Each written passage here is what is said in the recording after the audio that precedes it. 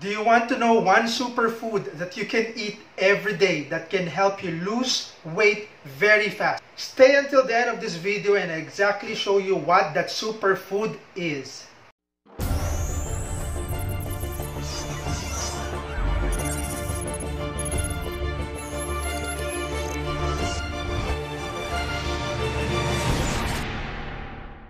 Alright mga kwentuhan, so welcome back. So if this is your first time in my channel, so please make sure to click and hit that subscribe button, and don't forget to hit that notification bell as well if you wanted to be healthy and fit and if you wanted to be educated as well financially. Alright? So yan, so usapan tayo on ano ba yung superfood na sinasabi ko that can aid and help you lose weight faster, no? So simple lang yan siya mga kapatid. Yung superfood na sinasabi ko, medyo ito underrated to dahil usually when it comes to losing weight, ang laging sinasabi na kainin would be yung green leafy vegetables, which is yung lettuce, yung mga mamahalin, broccoli, cauliflower. But something that is not being shared as well is yung mga beans, no? Yung dry beans na sinasabi. At ano yung usually underrated na sinasabi kong superfood na to? Dito sa atin ang tawag munggo, or yung mung beans, no? M-U-N-G beans, so mung beans. Munggo yan siya. So, napaka-beneficial ng pagkain na to in terms of helping you lose weight faster dahil this superfood in itself is very high in protein and fiber. So, pagsamahin mo yung dalawa na yan, yung protein and fiber na yan will definitely help you become satiated. Ano ibig sabihin nun? Yung laging, yung pakiramdam na busog, right? And syempre kung busog ka, malamang hindi ka nakakain, correct? Hindi ka magki-crave, hindi ka maghanap ng kahit anong pagkain because you're full. Because every time that you are full, and this particular superfood that I'm talking about, which is itong munggo, it produces a chemical in the body that can help you become full. Ano tong chemicals na to?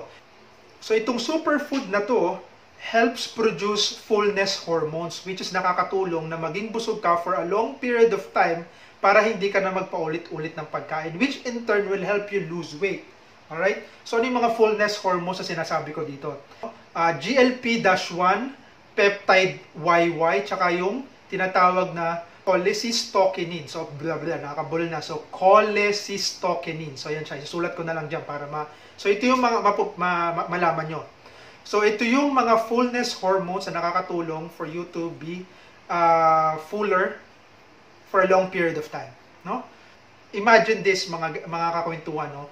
A cup of etong boiled na munggo na to or yung mung beans will immediately give you 14 to 24 grams of protein at 15 grams of fiber. So isipin nyo na lang and how beneficial it can be to your whole body if you wanted to lose weight. Okay? I want to debunk or kontrahin in terms of myth is that sinasabi nila na yung munggo daw is very much high in uric acid.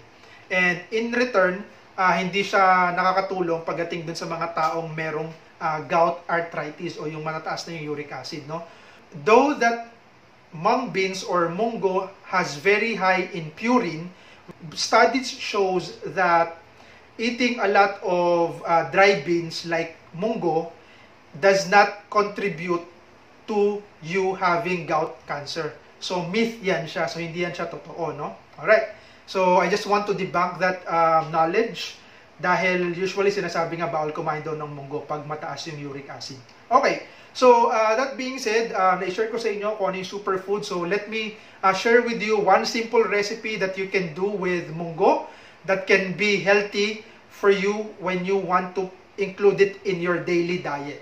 Right? So yung munggo, it's very safe that you can eat every day. So if you wanted to do this, papakita ko sa inyo one simple recipe na pwede nyong gawin sa munggo. Okay? So let's go ahead and go to the kitchen.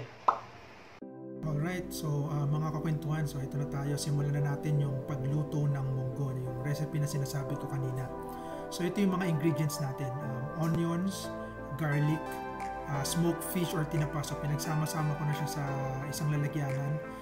Kailangan din natin ng syempre yung munggo, boiled and smashed. So yan yung ginawa ko dito. So reason behind kung bakit kailangan i-smash, ini-smash ko yung munggo is because para mas may labas na palalo yung yung lasa niya compared sa normal lang na pinakuluan lang yung munggo, no?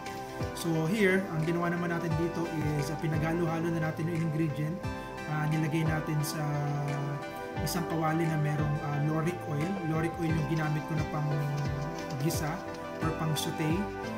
Nilagyan ko din siya ng asin to make it a little salty.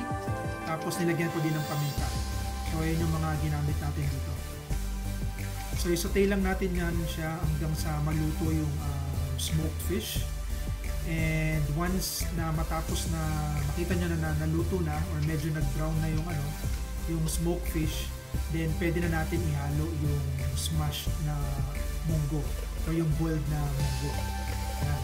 So pag nailagay nyo na lahat yan, so lagyan din ng water. Lagyan din ng water yan siya. And then earlier pala habang ginigisa yung mga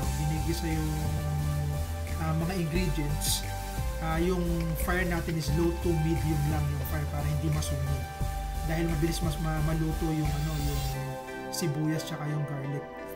So from the time na malagay mo na yung tubig with the munggo na boiled and smashed, yung heat ng apoy ginawa ko ng high. So para mapakuluan na siya. So pakuluan natin dito. So nilagyan ko rin siya ng patis para magkaroon ng ibang alat na dito sa recipe na to. So hintayin lang siya magkulo until makuha mo yung tamang lapot dun sa gusto mo dun sa munggo, yung sabaw niya. So for me, I think dito pinakuluan ko siya ng mga about 5 to 10 minutes para ma-reduce ng maayos yung tubig at makuha ko yung lapot or consistency na gusto ko dun sa sabaw. So yan siya. So hintayin lang hanggang sa makuha yung reduction na gusto mo dun sa sabaw. Tapos kung makikita na dito, continuous din yung yung paghalo ko, yung stir, para hindi siya manikit dun sa kawali at hindi rin masunog yung munggo dun sa ilalim ng kawali, no? So yun yan siya. So kaya continuous yung paghalo. So after 5 to 10 minutes, nakuha ko yung proper na reduction dun sa munggo. And from there, I think natapos siya within 10 minutes na ito.